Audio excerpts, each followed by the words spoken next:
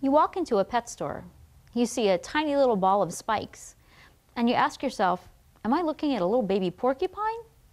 Actually, what you're probably looking at is a pygmy hedgehog. I'm Janice Creneti.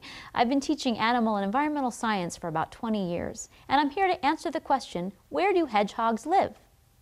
There's over 14 species of hedgehog. Hedgehogs are mammals.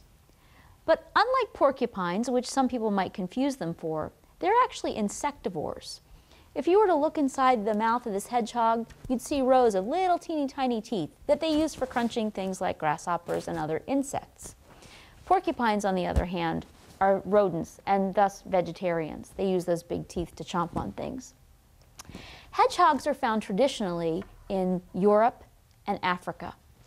The ones here are imported into the United States for the pet trade, but we don't naturally see hedgehogs in our environment here in the United States.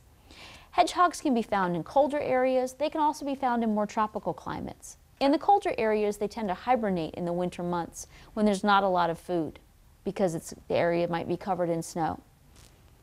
Now, pygmy hedgehogs, while they may look awfully cute, they don't necessarily make ideal pets. One of the reasons being that hedgehogs, by and large, are nocturnal. That means they're active at night. So your hedgehog's awake when you want to sleep, and your hedgehog can be sleeping when you want to be awake. There's probably other safer pet routes to go, like perhaps a guinea pig or a gerbil. Hedgehogs eat a lot of food.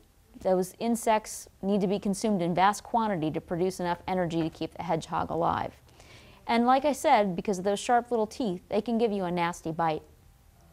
But they're an important species because they help to control insects that can sometimes overrun crops.